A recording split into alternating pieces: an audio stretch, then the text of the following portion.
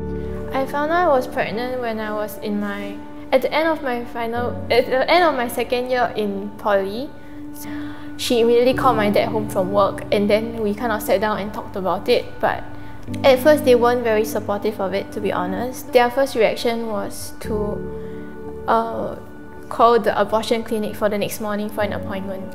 So when he came back, I thought that he would be excited. So I said, hey, I'm pregnant with our second child. They said, who do you slept with? But I said, no, you were away for like 2 weeks only. Yeah. How I had my daughter. I think I've had her under some very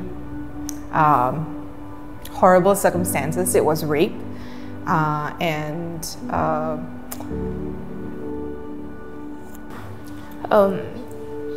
I think other than that, it's just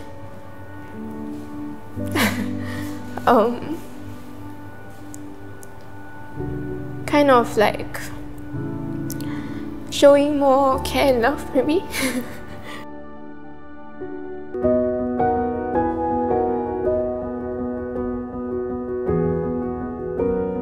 Hi, my name is Joachim. I'm 43 this year. My marriage ended around 2017, and the proceedings took a little bit longer, so it concluded around 2019. I have a 7-year-old daughter. She just entered primary 1 this year.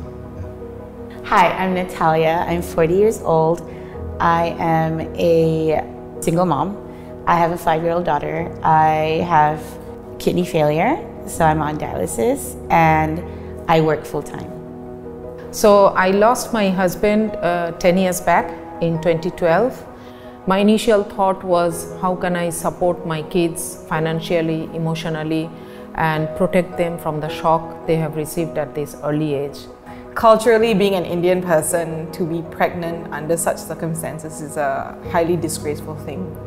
You have no idea if you're even made out to be a mother, you know, I was scared, I was terrified at 27. I was like, what am I doing, you know, and I wanted to throw my kid out the window, I really did.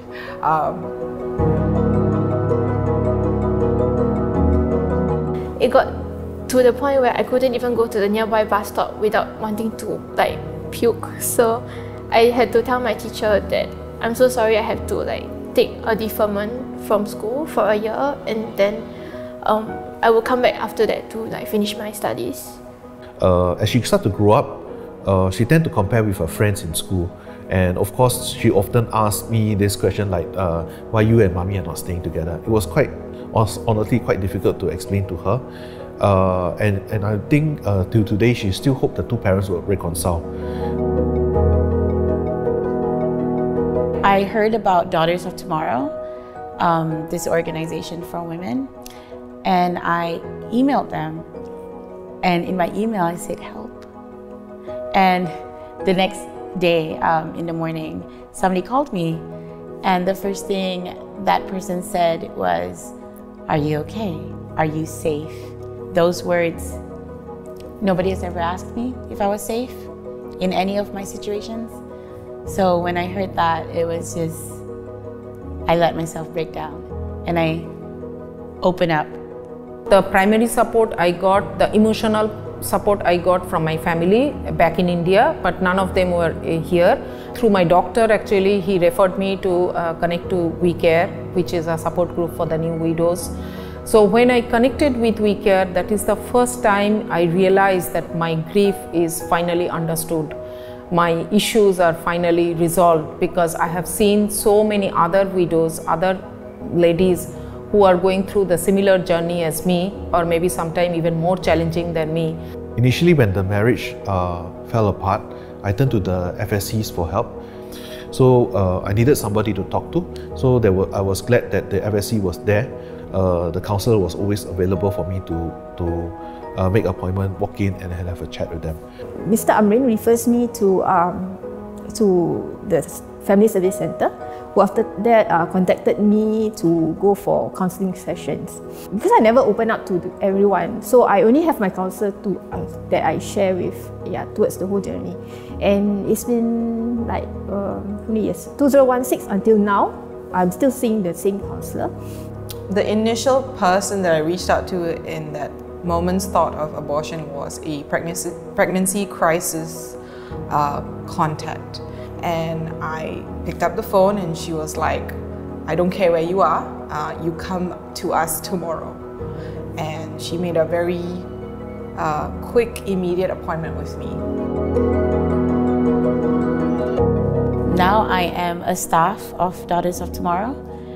So I have made a full circle from beneficiary to volunteer to an intern and then staff of Daughters of Tomorrow. Single parenting journey is overwhelming, so please go and ask for the help.